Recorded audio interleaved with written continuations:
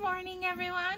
My name is Carla, and you have reached my FlossTube channel, Carla Being Crafty, where I talk about mostly cross stitch, but other crafts that I enjoy and a little bit of life thrown in. Today is FlossTube number 103. It is Sunday, August 8th, and it is about 9:30 in the morning. I drove home this morning after spending the day yesterday at my brother's, and as I do kind of every other weekend, so I get up nice and early on Sundays and just drive home and then get ready instead of driving at night, you know, the night before. That way I can spend a little extra time with them. We can watch a movie at night, and I end up home and ready to go for my video around the same time as I would if I slept here. So it works really well, and I've been enjoying that for the last several months that we've been doing it. So welcome everybody. If this is your first time finding my channel, I hope that you like what you see. You want to hit like and subscribe, and I'm gonna raise my camera just a little bit because I feel like I am, yeah, that's a little better. I feel like my head was getting cut off at the top of the screen there. So you guys got to see me up close and personal and see that it's a little bit sweaty in here because when I start my video, I turn off my air conditioning because it's right there, and I don't think it would make a pleasant sound on the video. So in the summertime, when it gets hot and sweaty in here, I suffer through for you guys, which is part of why I do it early in the morning, because at least it's not that bad.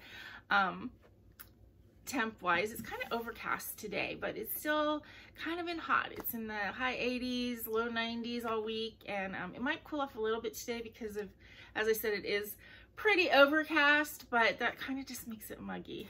So we are fully in summer, you guys. I always think it's funny because when we are in winter, everybody's like, oh, I can't wait for spring and summer and the warm weather. And then we hit the warm weather and everybody's like, I can't wait for fall. I do the same thing. So I'm not giving guff to anybody, but I just think it's funny. So, I don't know that I'm going to have a very long video for you guys today. I say that a lot, but I think that it might be true this week.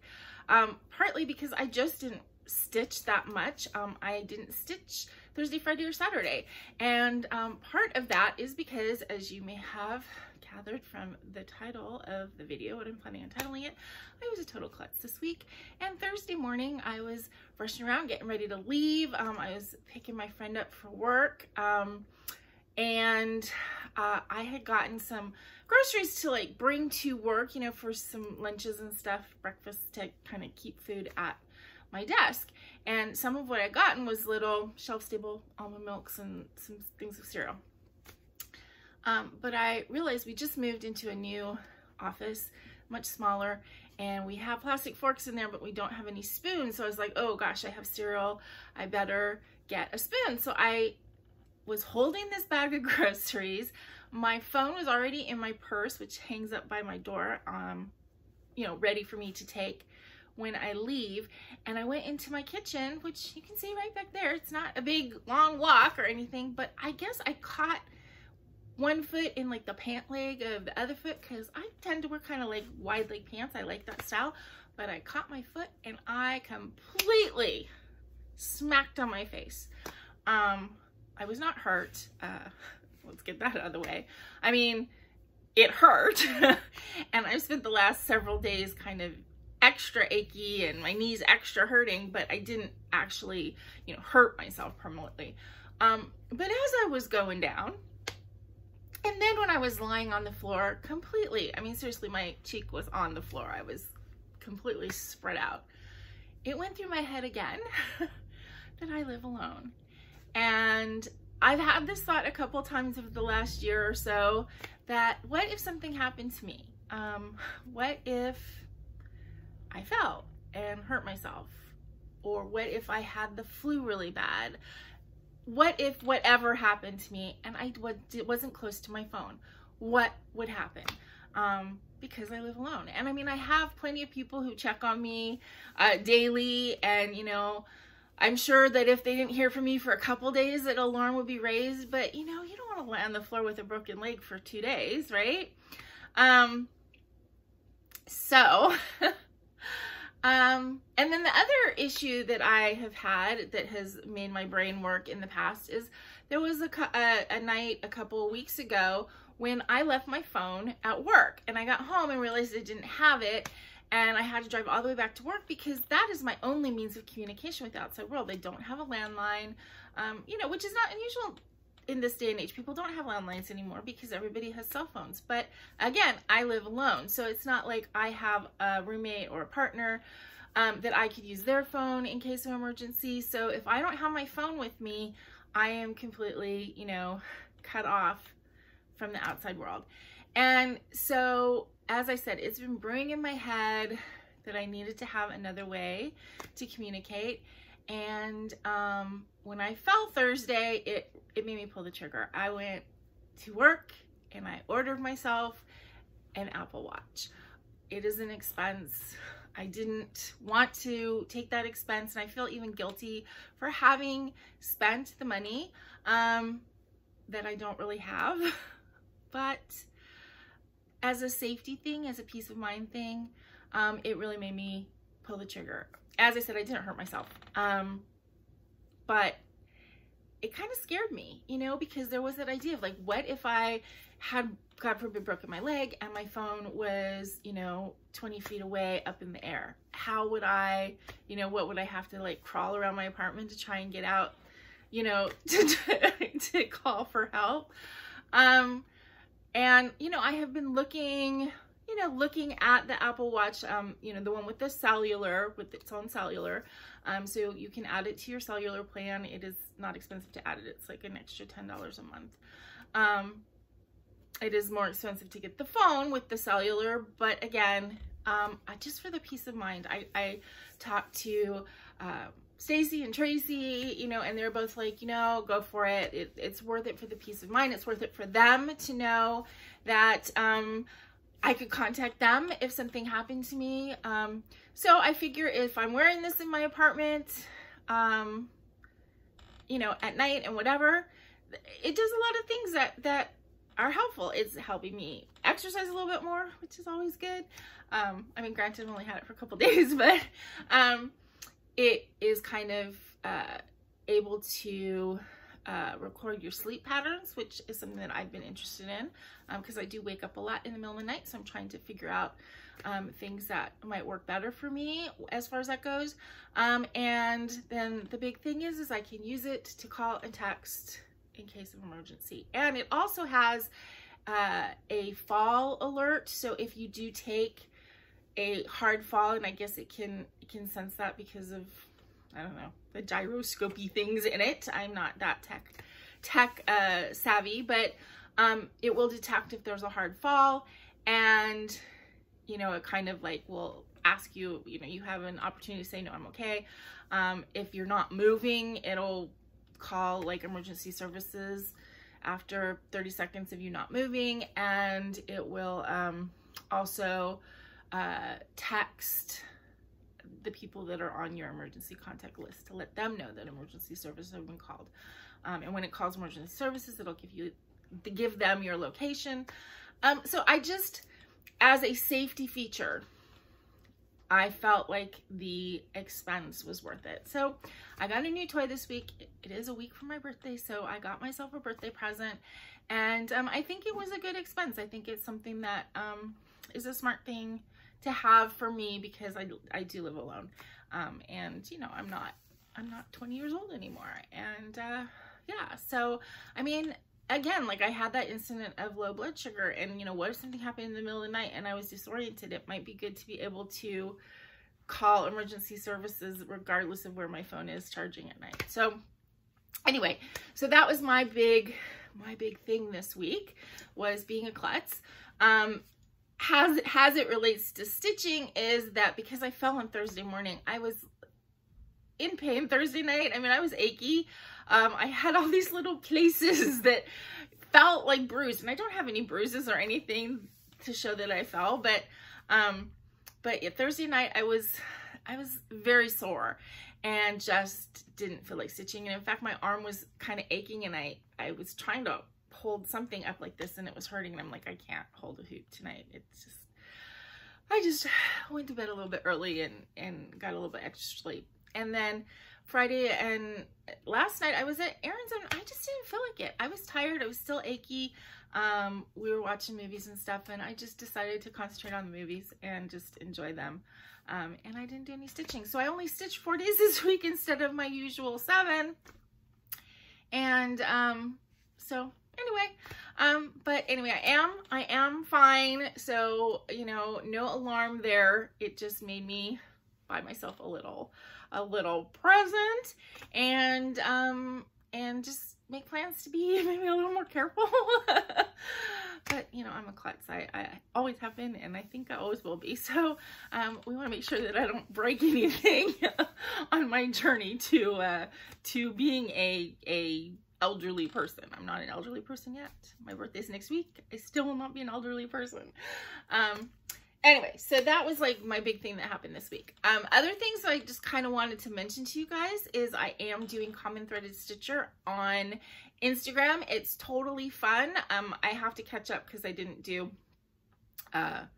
yesterday and today yet. But it's really fun, and I encourage you guys to participate. Thank you so much to those of you that have commented on my posts. That's always fun too, to connect with people that you kind of know through FlossTube, to connect with them on Instagram as well, and, you know, to have the crossover. So that's really great. And even if you don't want to make posts, it's really fun to read other people's posts and to get to know all these other people in the cross stitch community, because we're vast and varied, which is really a great thing, you know. And it's like everybody who does cross stitch and crafts, we all have different tastes and different styles, and you can see some people who do exactly the kind of thing you'd want to do, and some people that do stuff that you would never want to do, but you can still admire its beauty. It's just, it's so fun in that way. And I think Common Threaded Stitcher, this the concept of it, which Kia B started it, and there's 10 people on the team. I just think it's great. And I'm really glad to be participating in it again this year. I'm looking forward to it. I usually post first thing in the morning when I'm in the bathroom. And yeah, so check that out. If you haven't already, then I do encourage you to check it out. It's fun and easy to participate. You can post one day and not post, and again, you can post every day. You can, you know, do what you want to do with it, but it is a very fun thing to do, and I do encourage you to check it out on Instagram. Okay, so that's all my preamble today, and I will get into the stitching. I actually have a finish this week for you guys. Actually, it's well, it's not really a SAF because I did start it last week and showed it to you last week, but I didn't have very much done on it, so kind of. So as I've mentioned numerous times, my birthday is next week in August, and I started stitching 2019. In 2019, I started my Black Cat birthday sal, and I did Nora Corbett's Red Kitten in August of 2019 for that sal, and I had a really lot of fun doing it. And I decided to kind of do a Black Cat birthday sal every year, and post a little bit on Instagram. And if people wanted to join me, that's great. I really appreciate anybody who does do that. So I started and finished the Red Kitten, as I said, in August of 2019. Then last year I got a little bit more ambitious and I started Night Walk Down. And I haven't finished it yet. So this year, what I decided to do was do a tiny little thing so that I could definitely get a finish and then continue to work on Night Walk Down. So this is what I did. I did the Kitty Cocktail, Calico Crossroads. This is an older chart that I do not think is still in print, but I got this, you know, secondary market. This is actually from 2005. So there's a whole, obviously, year series, and I just happened to see this August one. I think on 1884 Stitchery, I got it as a $2 chart, and I decided because August is my birthday, I'd go ahead and do the August one, put the August on there. I did it on a little piece of, this is 20 count Aida, and I just dipped it in like a teal dye bath because I didn't want the weight. And then I just added a little bit of color to it. So I added yellow in the glass, a little bit of orange right here, a little pink on the straw, and then the green was already charted. And I just think it's adorable. I did this really in 2 nights, 3 nights, something like that. And so my 2021 Black Cat birthday style is finished. I also got, so this is actually my whole haul for the week. I got this little frame, which I haven't even taken out of the package yet. And I was meaning to actually frame it so I could have it fully finished to show you guys.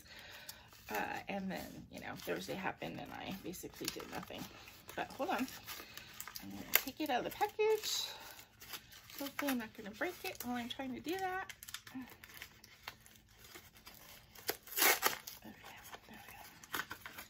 I just got this on Amazon. It's just a 4x4 inch little frame. I thought it was really cute, and I'm going to put this in it.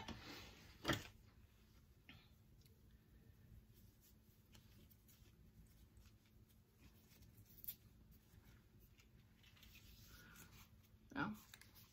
Anyway, so I'm going to do that. I'll have this to show you next week, and then I will be able to put it up on my little display shelf, and I think I'll keep it up all the time.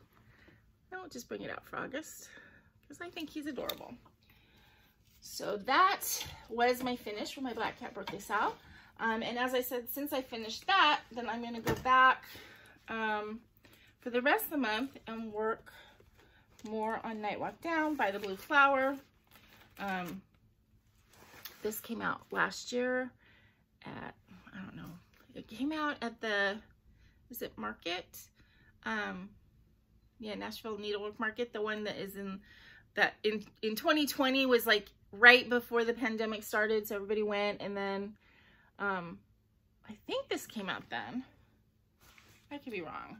When I saw it, I loved it. I knew I wanted to do it as my Black Cat birthday style, and I got it and held on to it. Oh, you know what? It came out in 2019, so it must have been the year before. I don't know. I don't know when it came out. I got it. I held on to it for my Black Cat birthday style. But anyway. And I did stitch the cat in 2020 and got that part done. And now I'm just working on the rest of it. So we'll see how far I can get on this. I guess maybe I will have to stick to small Black Cat birthday style projects until I get this one done, and then I can go to another big one. But yeah, this is going to be really pretty when it's done. But I have quite a ways to go on it, to be quite honest. Okay. So then, aside from Calico, or not Calico, Cocktail Kitty, I worked on 3 other whips this week. I worked on Lavender Roses. I showed you guys this last week, and I just did a little bit more on Sunday. I got further down in the nose. I hadn't gotten to the orange, pinky orangey colors in that diagonal yet, and so I did about that much more. So pretty. Every time I pull this out, it makes me want to, you know, work on it more and more. And then, you know, I'll set it aside and then I don't work on it for weeks. But I do really want to work on this enough to possibly get it finished this year. I think that would be really great.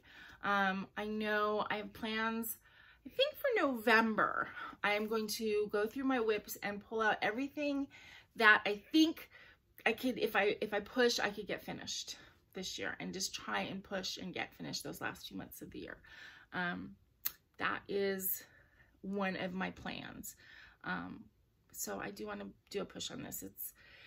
It's got a lot to go, you know, stitch wise, but it's, you know, it's more than 2/3 done. And I think that if if I get a roll on it, possibly I could get it finished. So we'll see. I have so many other things though that I'm excited to stitch on. So, okay, so the other two that I worked on this week, I pulled out to everything. There is a season. I'm going to be working on this month. This chart was one of the first ones I actually got when I started stitching, and I specifically went looking for something with this this saying on it, because my dad passed when I was 10, but he loved this passage, and he loved the song by the Birds. And you know, unfortunately, when you lose a parent that young, you don't have a ton of memories, but when you have a few that stick out, they stick out. And one of them had to do with this poem and him playing the Bird song to my Hebrew school class when he was teaching it. And so I really wanted something to stitch with this on it. And I found this chart, and I realized it's a little bit old-fashioned. This chart is actually from 1994. And I know I'm getting terrible glare on it. So yeah, maybe it has a little bit of an old-fashioned look to it, but I kind of like the way that this kind of looks tapestry-like. And then the four corners have the seasons. I just like it. And I don't care if it looks like it's from the 80s. I graduated high school in the 80s, so I'm a child of the 80s, and I think that's okay. So I worked on this, I think Wednesday, and I actually got quite a bit done.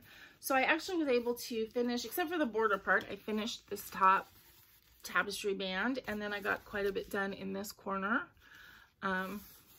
This is the summer tree, which was done, I think in 2019. I finished that. And then this is, I think, the spring one. So the top is all pink blossoms, and then I have a little bit of the words started. So I do really like this. My dad's birthday was August 29th, so that's one reason why in August I wanna remember him and think about him as well. And this piece and then my Pooh Bear piece are the two that are for him, in honor of him. So, and then the last thing I worked on, this should be no shock to anybody, is Enchantress of the Abyss on the Aida that I dyed that came out the way I wanted it to. This is Bella Filipina. Beautiful mermaid.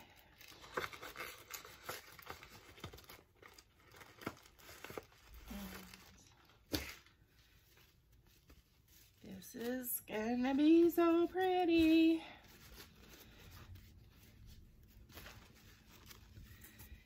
I mean, I realize it doesn't really look like anything yet, but look at those colors.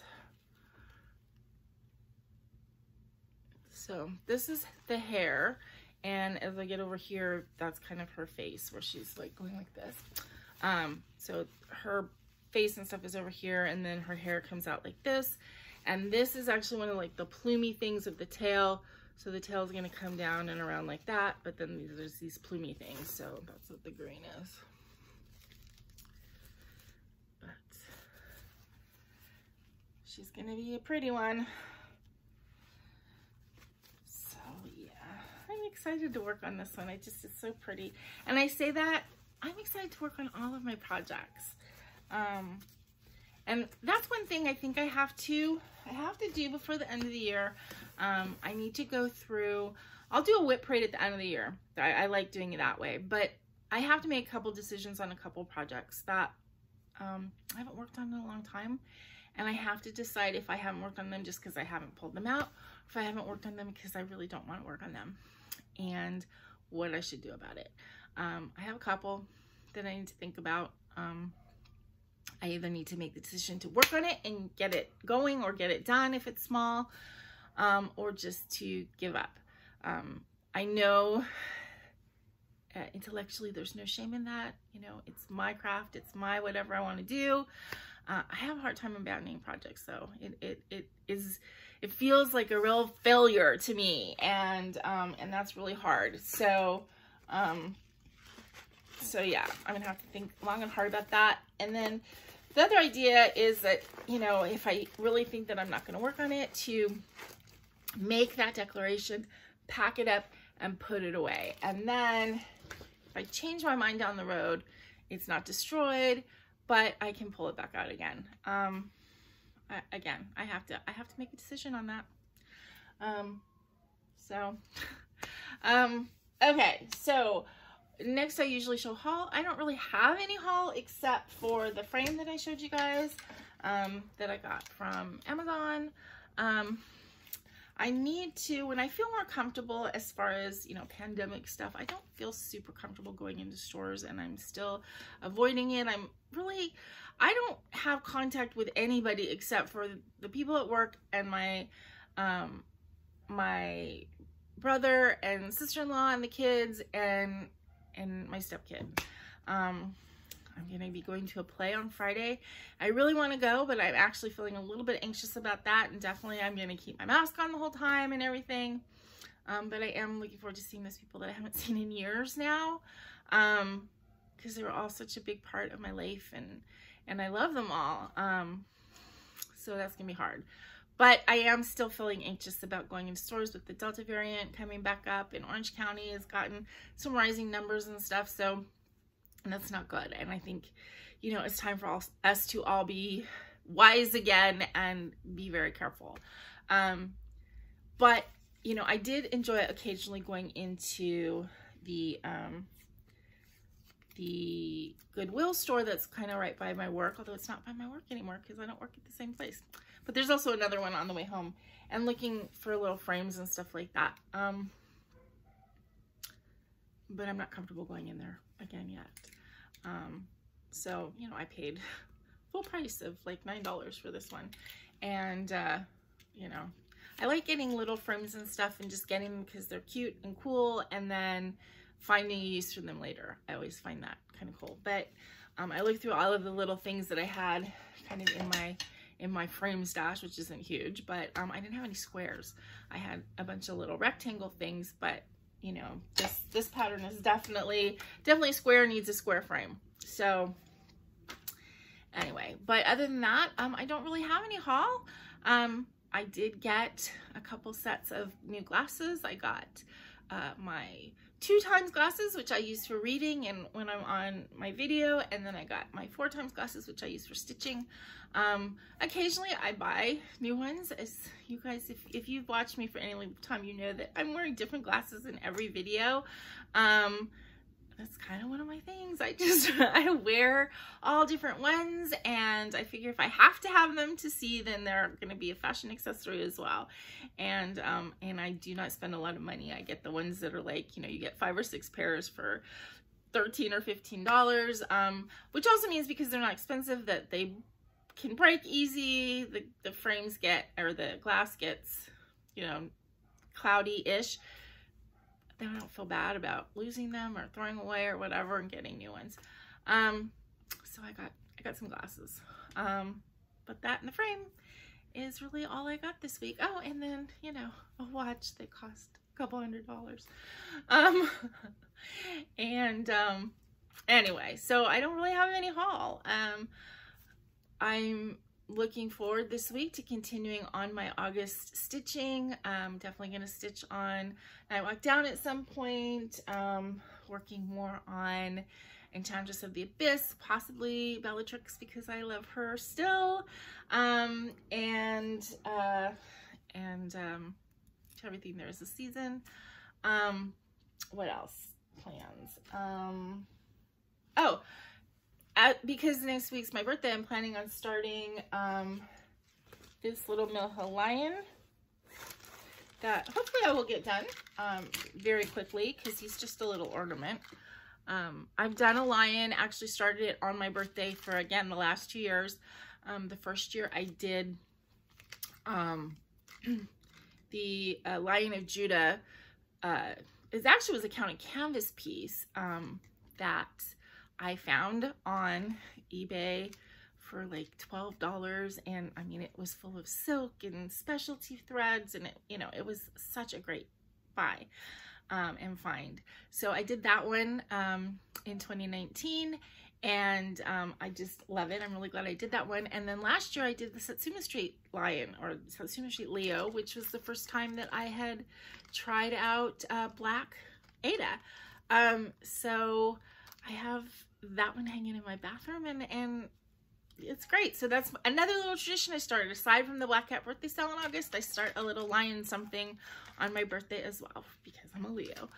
So this is what I'm going to do this year, so that I have another little ornament to put on my my seasonal tree that I haven't done anything with in months and months. So yeah, so that will be started probably not till next Sunday after my video next week, but because I want to start it on my birthday. I don't have any specific plans for my birthday. I think I will be ordering some cupcakes or something for myself on Saturday delivered, so that I have them Sunday. Because there's something in my head that if it's my birthday, I gotta have a piece of cake or a cupcake. And you know, maybe I'll light a candle here on my video and make a wish on camera with you guys, because you guys are such a good, huge, wonderful part of my life every week.